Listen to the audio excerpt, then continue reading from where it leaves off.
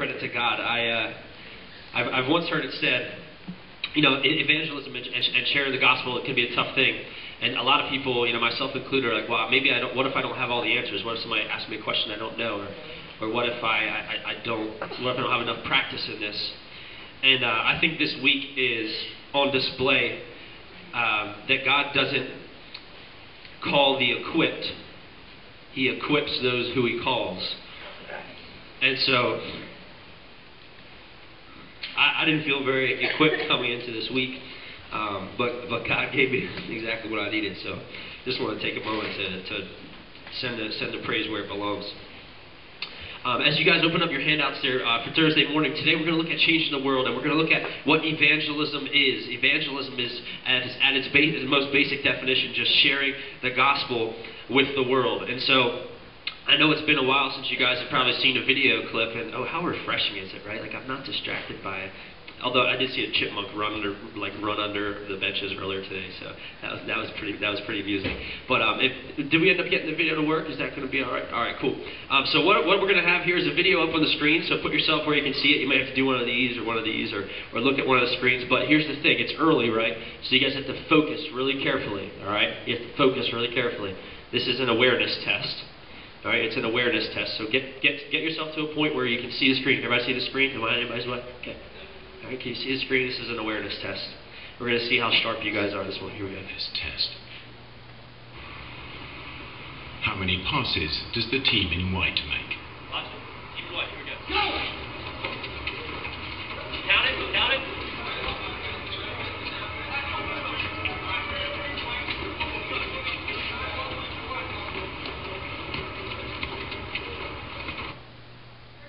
The answer is 13. But did you see the moonwalking bear?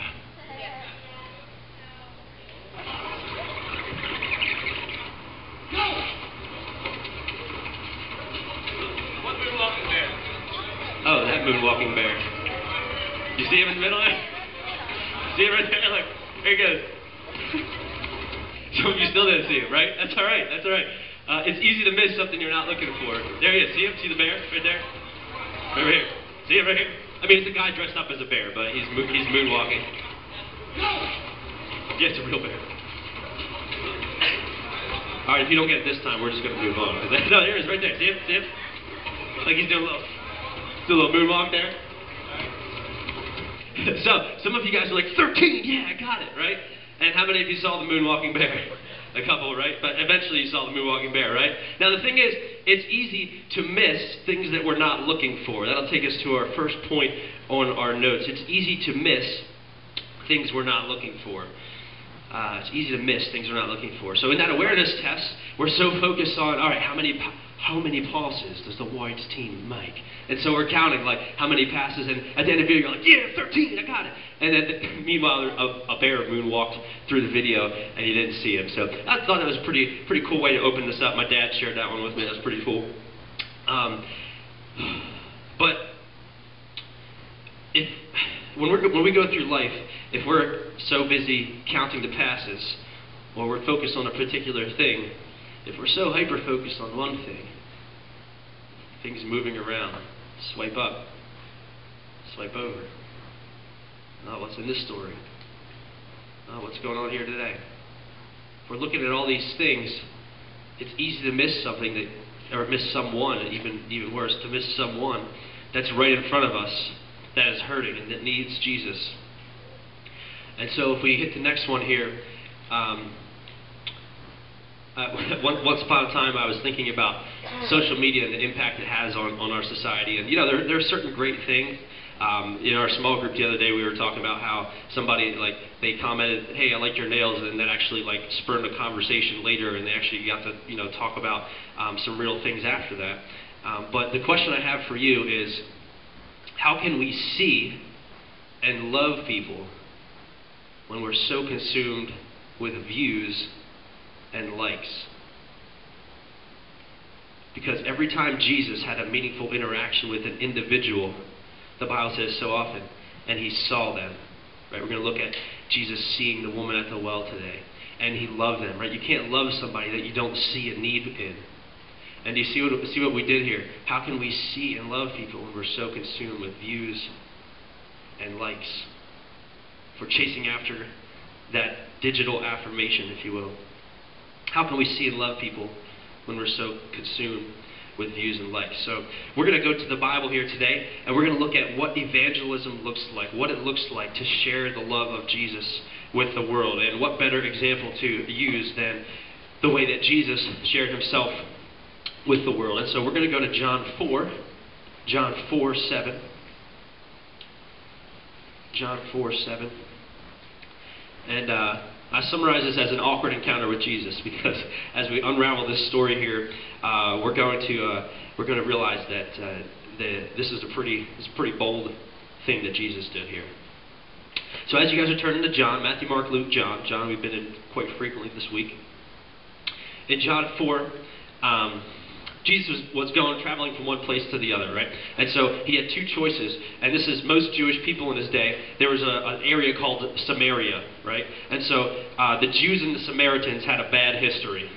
Okay? Way back in Israel's kingdom, it was Israel, and it was the northern Israel, and then they kind of split off. And so the people of Israel hated the Samaritans because in history, the Samaritans had they kind of intermingled with the native peoples, and they looked at them as kind of like mudbloods, I guess, for the Harry Potter fans out there. But they looked at them like half-breeds, right? And so there was it was legitimate racism. Like the people of Israel were like, no, Samaritan, I don't have anything to do with you. And so a lot of times what Jewish people would do is they would actually, here's the map, right? I'm trying to get from here to here, and Samaria's in between. They would go like this.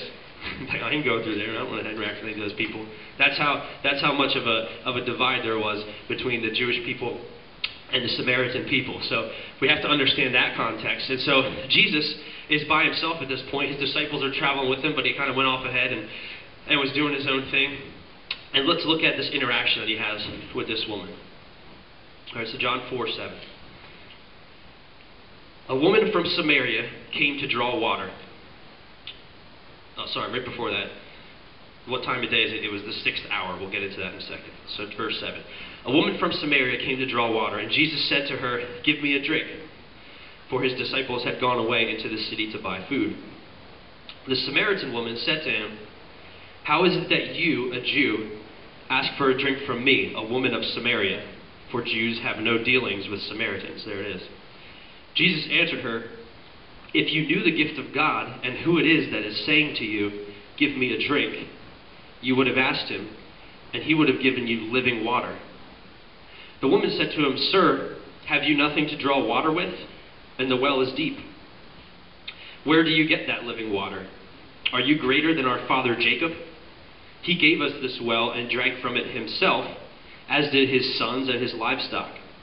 Jesus said to her, "Everyone who drinks of this water will be thirsty again. But whoever drinks of the water that I will give him will never be thirsty again. The water that I will give him will become in him a spring of water welling up to eternal life." The woman said to him, "Sir, give me this water so that I will not be thirsty, and I won't have to come here again to draw water." Jesus said to her, "Go, call your husband and come here." The woman answered him, "I have no husband." And Jesus said to her, "You're right in saying, 'I have no husband,' for you have had 5 husbands, and the one you have now is not your husband. What you have said is true." And the woman said to him, "Sir, I perceive that you are a prophet." And we're going to go into the rest of the story as we unpack this today. Now, the thing I love about the Bible is the more you read it, the more you start to see the connections from one place to the other. And remember, we talked about how all of Scripture is a coherent story, and it's all pointing to the work of Jesus on the cross. And so it's so beautiful to see how all that unpacks here. But as we look at the way Jesus interacted with this Samaritan woman, I want to tease out a couple of the details in here, because it's going to encourage us in how we can share our faith with people. So our point number 1 here is that faithful evangelism, meaning sharing the gospel with other people faithfully, is something that requires boldness. All right, there are 3 major things that are keeping Jesus, or that would have kept Jesus from interacting with this person. 1, she's a woman. As I was studying this morning, back in this time, it was said, I guess best case, if you're talking to a woman, it's a waste of time, and worst case, she's going to lead you into the pit of hell. That was kind of how the rabbis rolled back then. Yeah, wow, I was right. So for Jesus, a man to talk to this woman was breaking some serious societal norms. All right, he was really putting himself out there, but so was she in talking with him. The second thing is she's a Samaritan, and we talked about the history, the bad blood between Samaria and the Jews. All right, they just did not interact. So this would be like going up to someone that is from a completely different friends group, or somebody who's like that weird outcast of a kid, or they're completely different from you. And if people saw you together in the hallway, they'd be like, "Whoa, those two people are talking." It's like that. It's like that. And the third thing is she's an outcast. She's an outcast.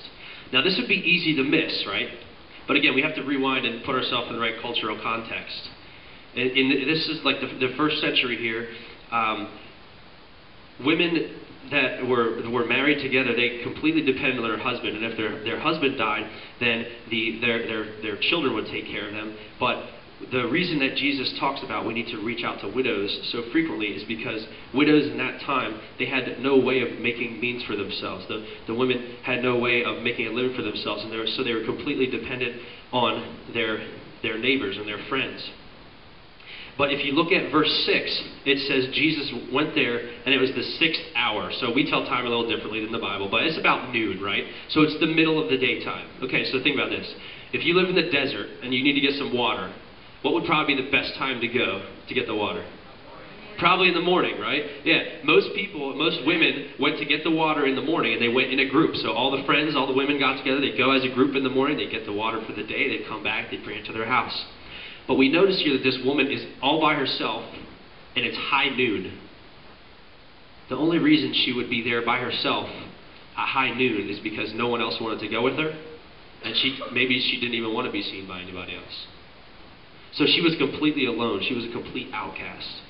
She was completely rejected from her neighborhood. See, they had pretty small towns back then. Everybody knew everybody, and they knew what was going on. But Jesus didn't let racism stop him. He didn't let gender differences stop him, and he didn't let cultural norms, or he didn't let this person being an outcast stop him. No, Jesus reached out. So who is it that as we walk through our lives, Jesus puts right in front of us? And we think, well, no, it shouldn't be, because maybe somebody will see me talk to this person, and they might judge me, and they might put me in the same category as them. Jesus was bold in the way that he interacted with her. See, because I know for myself, and I know for many people, the biggest thing that keeps us from sharing the word of Jesus is a lack of boldness. So right underneath of outcast, I'd like you to write Matthew 28:19. Matthew 28:19. Right under outcast, right? Matthew 28:19. Because our biggest obstacle to boldness is fear. But whom shall we fear, or what shall we fear? Because in Matthew 28:19, when Jesus was giving his last words, he said, "Go, therefore, and make disciples of all nations, baptizing them in the name of the Father, and of the Son, and of the Holy Spirit, teaching them to observe all that I have commanded you. And behold, I am with you always to the end of the age." Jesus is with us. What excuse do we have not to be bold? You see, we have nothing to fear because Jesus is with us, and so that's why we can go and share the word of Jesus with our friends or with people we don't even know, and we can share it with them boldly. Faithful evangelism requires boldness. The second thing we see in Jesus' interaction here is that evangelism is relational. The second one, evangelism is relational. And so under relational, you'll see the acronym FISH spelled out there. And so, again, all these ideas I'm just taking from people that are smarter than me. This is all God right here. The first one is friendship. So if you're going to share the gospel with somebody, you have to initiate with them. You have to show them that you care about them. There's in teaching we say no one will care about what you know until they know that you care. And no one will care what you know until they know that you care. So as a teacher, what that means is I have to be able to relate to my students on an individual level, and you guys probably understand that too, right? Like you have those teachers that you just think are really awesome people. You probably enjoy their classes a lot more, right? Because you know that they like actually care about you versus the one that's like, okay, today's chapter 8, section 1. Like when you know that your teacher cares, you care to learn what they know. And so faithful evangelism is friendship. Then, once you have that friendship, the next step is to initiate to the spiritual. So we're going to talk about some strategies for that. S, share the gospel, and H, help them make a decision. And Jesus does all of these things in his interaction with the Samaritan woman. Initiate to the spiritual. So as you're going through your life, who are you seeking out intentionally to become a friend with, so that you can share the good news of Christ? Now I caution you in this because we don't want people to just think that they're our project, right? That no one doesn't feel like, hey, oh, that Christian person's just talking to me because they're trying to convert me or something, right? My wife is so good at this. Like, when we first got married, I would come home and her car was there and her phone was there and her purse was at the house, and I'm like, oh snap, she's gone, like she disappeared. But then I would like look across the street and she'd just be like talking to our neighbors. We have a lot of elderly neighbors, and my wife has a heart for the elderly, and it's so cool because she's always just like looking for opportunities to engage people. Like the guy Dave across the street, he lives by himself and he lost his mother, about 10 years ago. He's an older guy, and he's just the friendliest guy ever. But she's always over there, chatting it up, or we're next door talking to Tim and Dawn, or Gerald, our neighbor behind us, or yelling over the fence, hey, how's it going? And I'm so inspired by the way my wife engages with our community, and it really spurs me on to do that. She's always looking for opportunities, and we can always be looking for opportunities to form friendships. But when we go to initiate with the spiritual, that's the hard step. That's the hardest step there. And if you hit the next slide, it might be up there, it may not be. I'm having a hard time remembering. There it is. People will never believe that you love them if they don't believe that you like them. So Jesus takes this opportunity. I mean, even in just talking to this woman, she sees, hey, this guy must actually care about me because he's risking a lot to be having this conversation with me. And if people know that you are willing to risk, you're willing to put yourself out there in order to engage with them and to care for them, then they're much more likely to care about and to listen to what you have to say. So when was the last time you complimented somebody that you see hurting, or encouraged someone, or just engaged with somebody in a good conversation on their level? Anymore these days, that alone will set you apart, won't it? Like you ever walk down the hall and even if you'd like to have a conversation, like everybody's so consumed with whatever they're doing that there's not much eye contact, there's not much interaction. So just like going up to somebody and be like, hey, Samara, how you doing today? I love your shirt. Whatever it is, just compliment somebody, just encourage someone. Be like, yo, Nick, I saw you, that was a great shot you just made, and that was awesome. Like be that light in people and start to engage and start to encourage, start to be the light and the salt into the world. The third thing that we need to understand about faithful evangelism is that it's when we put on display how Jesus is all satisfying. During worship this morning, we said, how can you share something with someone that you don't know yourself? How can you share something with someone that you don't have yourself? So that's our challenge, right? Are we all satisfied by Jesus? And if not, what do we have to do to get there? What do we have to repent of? What do we have to bring before the cross? What is there that is lacking? And don't be discouraged because you don't have to be 100% there. No, there's no rule against sharing your faith. And only perfect people are allowed to share their faith. That's not a rule. You're allowed to share your faith. But your testimony will be that much more compelling and that much more true if your life displays how all satisfying Jesus is. If we look back in verse 10, Jesus answered her, if you knew the gift of God and who is saying to you, give me a drink, you would have asked him and he would have given you living water. Jesus says, I bring living water. I bring life. This stuff is good. This water contains life. And so if you're sharing the gospel with somebody and they see in your life that you're joyful and that you're loving and that you care for people and that you reach out for those people that are hurting or the people that are left behind or the people that are left out, that's going to really say something. That's going to really say something. Now at this point, it comes to mind the phrase, share the gospel. If necessary, use words. Okay, okay, I get it, right? Because your actions say a lot. But how are you going to communicate to somebody that they're dead in their sin, and the only way to get to Jesus, to God is through the shed blood of Jesus Christ, and by repenting and confessing your sins, and by putting all your faith in Jesus Christ? That I just had to use words to do that. How are you going to share the gospel with somebody if you're not using words? And so let's look at the next part. And this is the hard part because Jesus confronts sin. Let's look at the next phrase. Jesus confronts sin. He doesn't just have a friendship with this woman. He's not just trying to strike up a conversation. And it's easy to miss this, and this is why I love listening to people who are smarter than me break down the scripture, because there's so much good stuff in there. So underneath confront sin, I want you to write 16 to 18. 16 to 18. Because Jesus isn't like, he doesn't just go there to encourage her and say, oh, okay, well, I'll be your friend. I know you're an outcast in your society. Have a nice day. See you. No, he goes deeper. He confronts sin. So let's look at verse 16. Jesus didn't just model goodness, he spoke into her life, and he spoke truth into her life. That's what we're called to do. So here it is, verse 16. Jesus said to her, go and call your husband and come here. Okay, now, does Jesus know everything or just some things? Jesus knows everything. So, did Jesus know that this woman had already had 5 husbands? Yes. At first glance, that's kind of a jerk move, isn't it, right? Like he's talking to the woman, he's like, oh, we'll go get your husband. Oh, you don't have one? Oh, I need... But look at what Jesus is doing here. He's engaging her, and he's boldly saying, hey, I see the lifestyle that you've been trying to live, and that you know that it's not working for you, and I know that it's not working for you. Because Jesus is confronting sin, but he's not doing it in a jerk move. He's doing it while extending grace. Because look at what he says. He says, the woman answered him, I have no husband. And Jesus said to her, you're right in saying you have no husband, for you have had 5 husbands, and the one you have now is not your husband. What you have said is true. And the woman said to him, sir, I perceive that you're a prophet.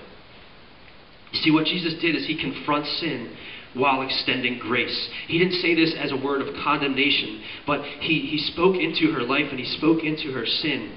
He said, hey, you tried it once, you tried it twice, you tried it 3 times, you tried it 4 times, you tried it a 5th, and now you're on your 6th relationship.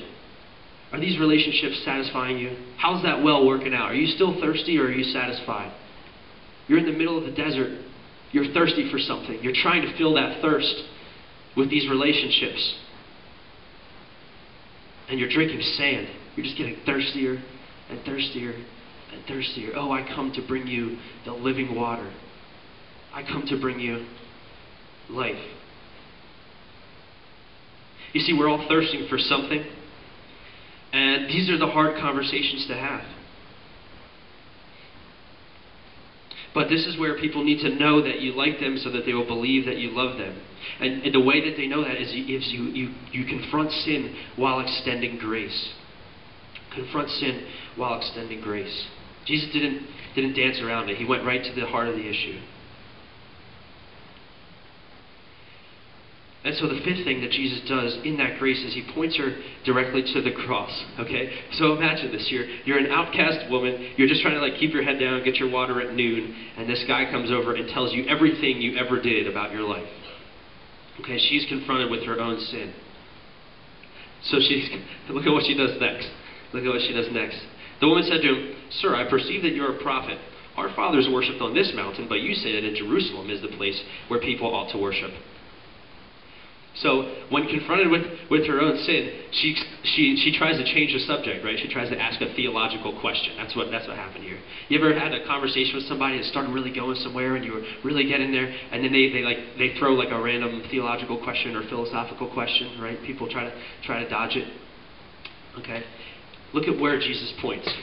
He respects the question. He says, "Woman, believe me, the hour is coming when neither on this mountain nor in Jerusalem will you worship the Father. You worship what you do not know. We worship what we know, for salvation is from the Jews." And again, he's given theology. This makes sense as you study the context. But then he says, "But the hour is coming and is now here when the true worshipers will worship the Father in spirit and truth. For the Father is seeking such people to worship him." And then at the end, the woman says to him, "I know that the Messiah is coming, who is called the Christ. When he comes, he will tell us all things." And Jesus said to her, "I who speak to you am he." Jesus points her to the cross. She wanted to ask a theological question. She wanted to get into the details. Should I worship on this mountain or should I worship on this mountain? And Jesus said, I'm here. He pointed her right to the cross. He pointed her right to the cross. And that's what faithful evangelism does, is it points people directly to the cross, and it shares the good news. It shares the good news with them. That it doesn't matter that it doesn't matter where you're coming from. It doesn't matter the mistakes you've made. It confronts sin. It asks the question, is that filling your thirst? And finally, it points to the cross. So I'd like to invite our worship team up here. Because, we need to change the world. The world needs changing. Our hearts need changing, but the world needs changing. And I'm done with just hoping that if I'm a good enough person, like if I treat people well enough that maybe one day they'll figure out that I'm a Christian. No, we need to be bold. We need to proclaim the truth that we find in Scripture. We need to proclaim the gospel. Yes, we need to do it in a way that extends grace. And we need to use that fish. We need to get friendships going. And we need to then go from friendship to initiate into the spiritual things. And this is a hard thing to do. Man, you ever try to talk to somebody about this and they just like make a joke or they just kind of like brush it off? I mean, that even happens in church small group. Like, how much more so does that happen in the real world? This is not an easy thing. We need the power of the Spirit to do this. But share the gospel and help them make a decision. So our closing thought here. Our closing thought is, in order to reach people for Jesus, I only had one blank, but it's much more complicated than that. How can we see and love people when we're so consumed with views and likes? It's easy to miss things we're not looking for. So the first thing we need to do is we need to look. But write a slash next to that. And write the word invest. We need to look. We need to invest. Jesus invested time. And not only did he invest time with this woman, but he risked something. So the last one, bless you, write a slash and write the word risk.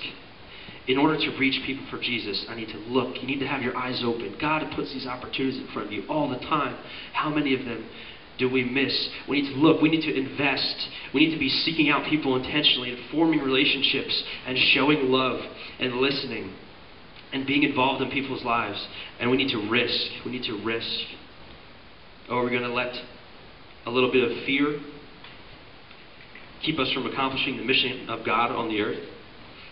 Remember, the biggest obstacle to boldness is fear, but Jesus said, I will be with you till the end of the age. You have the power of Jesus inside of you as you go, so you can go boldly. Lord, I thank you so much for the hearts of these young people. And in the small group conversations we've had, I know that they want to make a difference. They want to change the world. Lord, when it comes down to it, all of us have that desire, and it's because your heart is in us, and we understand that the world is not as it should be. When we see chaos and when we see evil, we ask the question, why is this here? Because we know it shouldn't be. God, you've placed that in our heart, that sense of justice. But God, before a holy judge, you've sent one to take our place for punishment of sin, and that is Jesus. And, oh Lord, if we believe that message, if we believe that you are the only way, why are we moving so slow or not moving at all in this direction? You know, even people who don't even believe in God, complete atheists. I once heard one say, hey, I don't agree with everything you have to share, but I at least respect that you're sharing with me. Because if we truly believe that the only way to God is through Jesus, then how unloving of us to not share that. God, let us love the people around us. Let us look at them. Let us see them. Let us not just pass by and always live in the superficial and always live in the, hi, how you doing? Oh, I'm great. Okay, have a good day. Have a good one. Lord, let us engage with people. And Lord, we need you because people are closed and there's walls built up, and we need you to break those walls down. So as we prepare to share the gospel, Lord, let us go before you in prayer so that you are with us and you are beside us and you are ahead of us.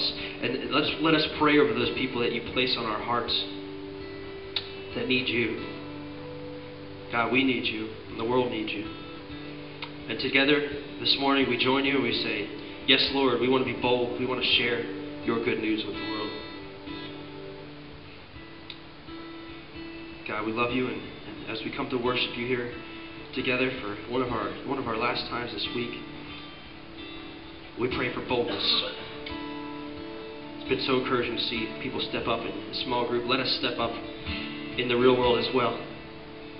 Let us take a stand for Jesus.